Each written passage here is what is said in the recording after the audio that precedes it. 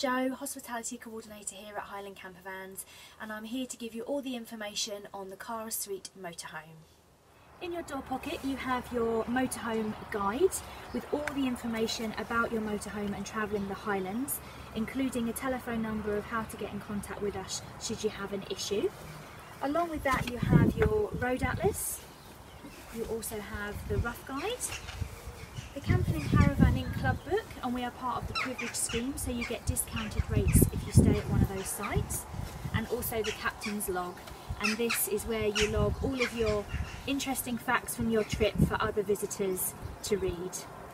Everything is checked prior to your hire, but should you need to get under the bonnet at all, the bonnet catch is just here and you pull it and it will lift the bonnet.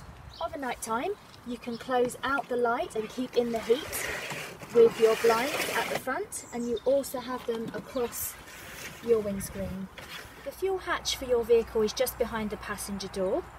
You need your large key, ignition key for the lock.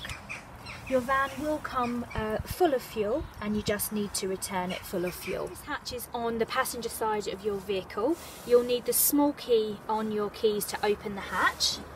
Inside here you have the point to fill your fresh water, the point to empty your wastewater, and also the point where you hook up to electric at a campsite, and we'll explain all of this in much more detail at your handover. Once you've had the argument as to whose job it is to empty the toilet, you will find the emptying hatch at the back of the passenger side of the vehicle. You'll need your small key for the lock. Inside you'll see the toilet cassette. Just lift up the green latch and pull the cassette towards you. It's really important at this point that you make sure that your toilet hatch inside is closed. I'll explain a little bit more about that later. So if you lift up the hatch and pull the cassette towards you.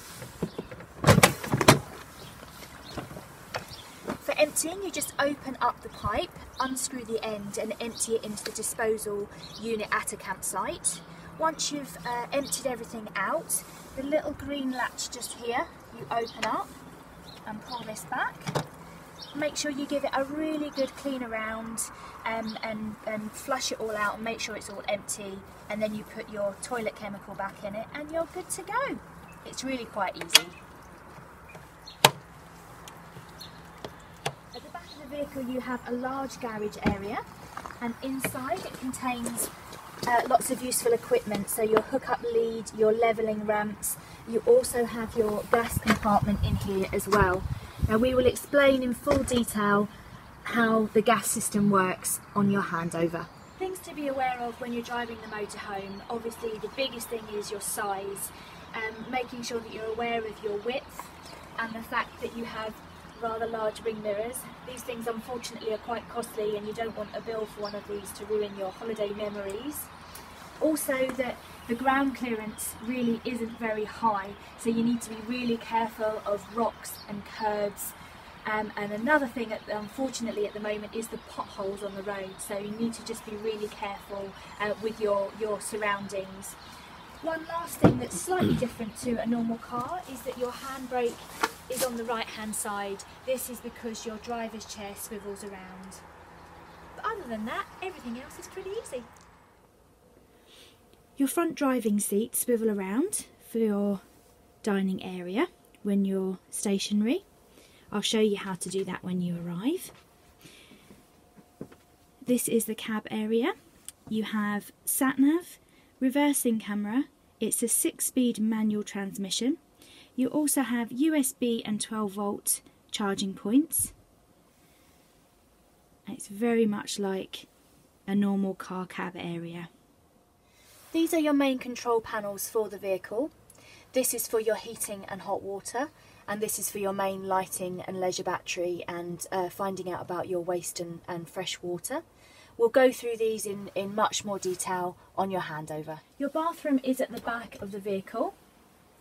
In this one you have a separate shower cubicle with hot and cold running water, your toilet with toilet cassette and sink.